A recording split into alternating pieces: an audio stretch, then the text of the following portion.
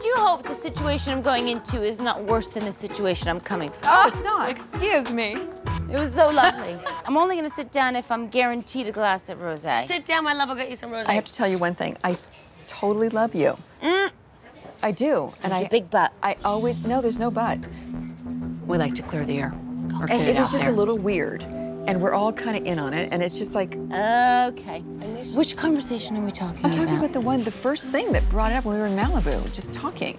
And I mentioned about the undies and how I thought maybe you missed a step with the undies. And it was just my opinion, but it was not an attack. We just had such a fun time. And we're back to talking about Erika's panties.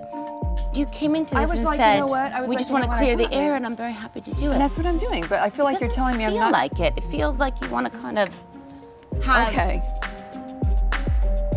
I had the lunch at Camille's house where she literally said, Dorit, we had it out. It was left there for me. But yet, Eileen is telling me Just Eileen what or her Kyle? feeling. Kyle said the same thing to you, correct? Kyle said to me that night in the car, she said, I think Erika's got unresolved feelings. And I said to Kyle... No. I said she was blindsided. No, you said unresolved feelings. If she's got unresolved feelings, I hope that she'll bring it to me. I have a feeling, she may. I think she was blindsided because I think she was kind of like, oh. I think that Dorit now feels guilty. She thought everyone would think it was funny and Erika would laugh it off. And when Erika didn't laugh it off, she thought, well, hey, I don't want to be standing here alone in all this, so let me drag Kyle into it. Let me throw so-and-so into it. No. You own this, not me. I saw. No, this is not like to make Erika feel bad and you guys raising it and rehashing It's uncomfortable. I'm just... No, you caressed her like... Because it's oh, uncomfortable. poor We're talking Erika. about her crotch, Well, Dorit. for f***'s sake, you're the one who brought it up, aren't you?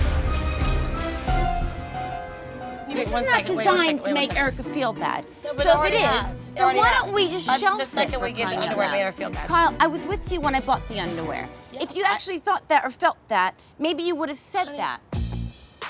I said, if Erika has any issue, I'm sure she'll say something rather than you tell me how she feels. I'm not telling you how and she... as far as... Help me. I'm not... No, Eileen. I'm not telling listen, you how she you need feels. a hell of a lot more help than what's at this table, by the way. And How did I get involved with this?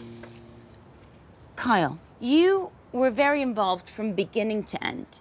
And I mean literally from beginning to end. Where we I'm had not this sure. poor, you know, we I were say having something a bad intention with Erika. Can I say something right now? By the way, Hold on. who's Can I supposed to let please? Erika Can I know? please say something really fast? Because I didn't know Erika. Dory, Dory, listen to me. Can you please? I have empathy as a woman, don't you? Lisa. So are you saying that Kyle on the way home shouldn't have said she felt blindsided? Oh my God, Eileen, you just love to you love to make a big circle of things. Do I? Yes. I'm going to be very honest with you. So you're telling yes, me you do. You said to me, I'm bringing... let me Stop just... talking. You talk too much.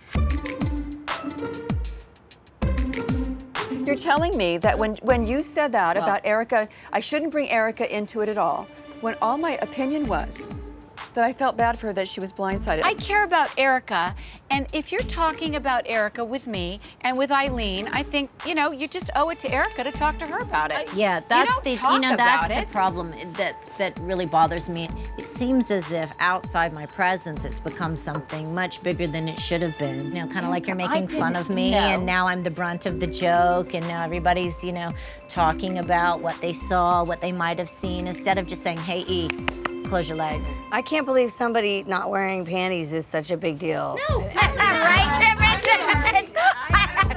Who cares whether Erika's wearing panties or not? Who gives a shit? I'm not wearing panties.